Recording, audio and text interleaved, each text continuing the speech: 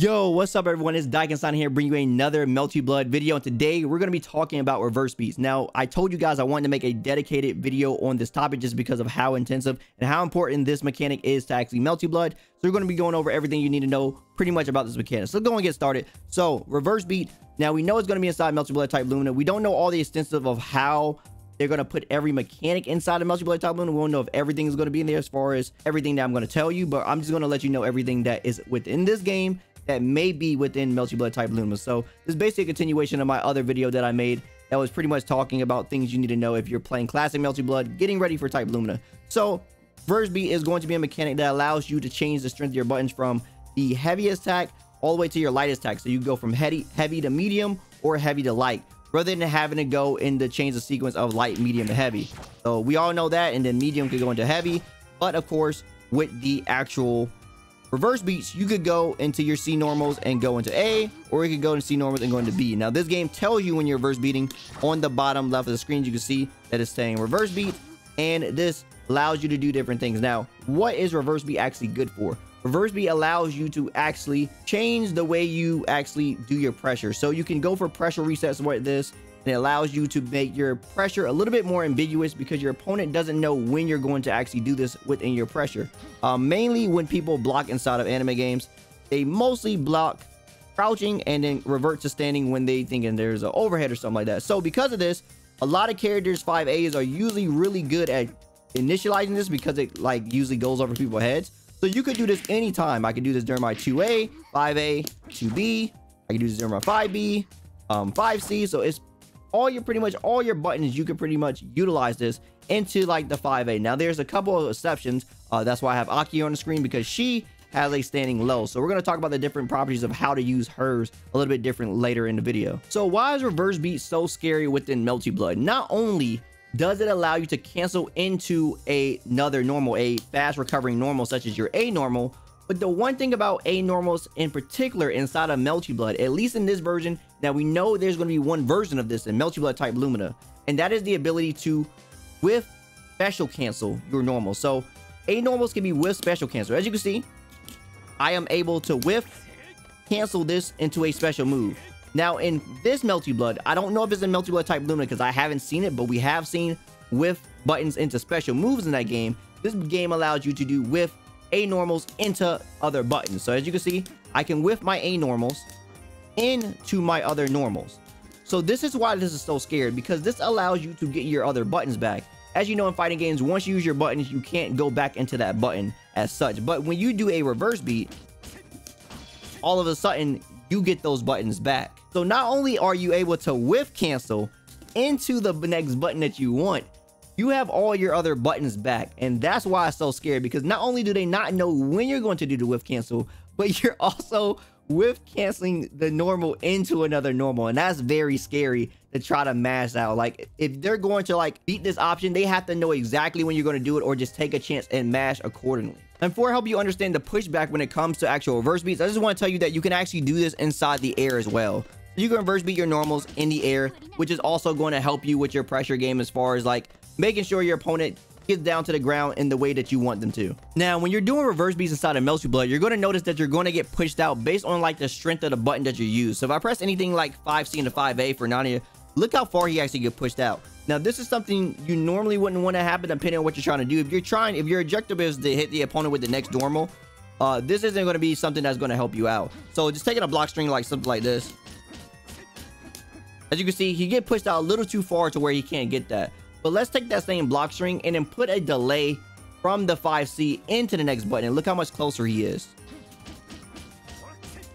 So as you can see, he's a lot closer than the other example. If we do this, he's way further away when you do this. So if you do it right away, you actually make yourself get pushed back a little bit more rather than slightly delaying the whiff cancel. You can stay in a little bit more, and that will help you get that normal that you want. So if I want to do something like this,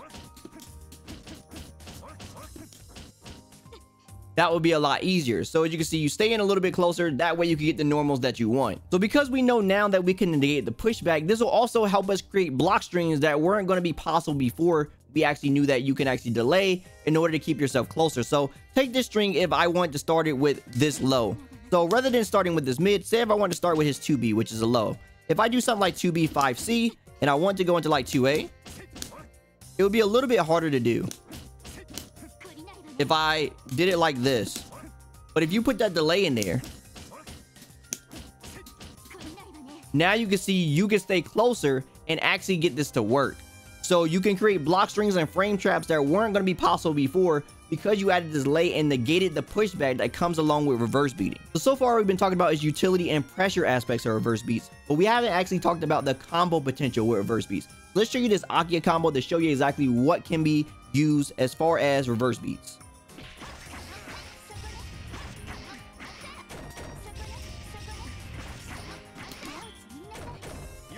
So as you see there, I was able to cancel my charge JC that she does into an A. This allows her to reset her recovery because A normals recover faster. And I was able to land, before I land, do this special move right here. And that allowed me to pick up for an extra combo. So there's going to be things that people are probably going to find out within Melty Blood Type Lumina system because of the reverse beats. Basically, there's going to be probably combos that are going to utilize this system and be more optimal than the things we've probably been seeing inside the game thus far. So as people get their hands inside the system, expect to probably see some reverse beat combos that are probably going to be the optimal combos that characters want to go to when it comes to their actual confirms. Last thing about the combo part, there is some proration that happens when you do reverse beats, but it's nothing really too much you have to actually worry about. When people optimize the combos, usually the reverse beat combos are pretty much going to do more damage than the other combos anyway. So I thought Akia here would be the perfect example to show you exactly what would you do with a character that doesn't really whiff cancel their reverse beats, but still want to use their reverse beats. So this may, I don't know if we're going to have a character like this in Melty Blood Type Lumina, but I think it's a concept that's important for you guys to understand, just in case we get a character like this or there is a character that's going to be like this within the game. So just talking about this, so understanding this concept first with Akia is that her 2L is going to be a plus button. So pretty much you want to keep this button open and you want to reverse beat into this button with Akia when you're playing this character. Now this is not really an Akia god, but this is pretty much telling you the concept of like how this thing works. So her 5L is a low and she pretty much wants to go into this button whenever she wants to reestablish pressure. Now, when the opponent understands that this is plus and they're scared to deal with this button, you can let this button recover and then get your options back. So something like this will be possible.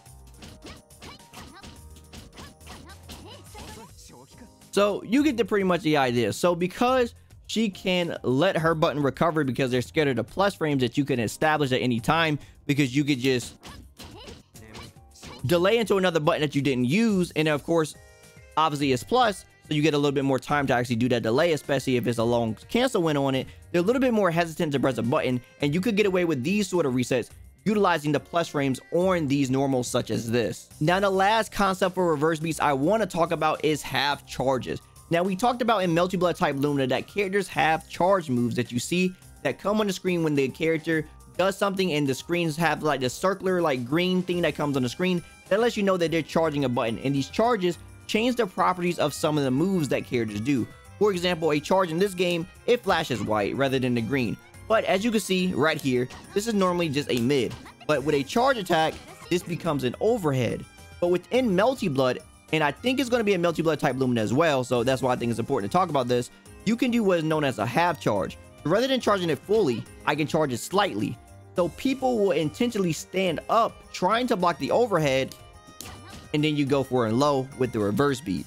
So that could be a very scary situation for people to deal with. They're trying to react to the overhead because obviously this is a little bit reactable. You see how slow it is. They're trying to react. You have charge it, go for a low, and then that's how you can open your opponents up if you have these special properties on some of your normals that change your things from overheads and lows and stuff like that. And I think that pretty much sums up the essentials you need to know about reverse beats inside of Melty Blood. Now, of course, this is probably going to be a tricky concept for people, especially if you are new to these type of games. This could be something that's going to take a minute. So if you're playing the classic Melty Blood, getting ready for Melty Blood Type Lumina, definitely sit in the training room, practice this thing, and just try to understand the intricacies of it. Try to understand how it works, understand the pushback things and the other things that I was talking about, and just try to utilize it inside of, you know, some matches and stuff like that. See if you get used to this mechanic. Obviously, if you're waiting for Melty Blood Type Lumina, then when this game comes out, this is definitely something you're going to want to practice for sure, along with what I was talking about in my other video, talking about movement and other things. If you haven't seen that video, definitely watch that video about things you definitely want to practice for Melty Blood. Anyway, that's it for this one. If you like anything I had to say, drop me a like, I greatly appreciate it. And if you want more from me,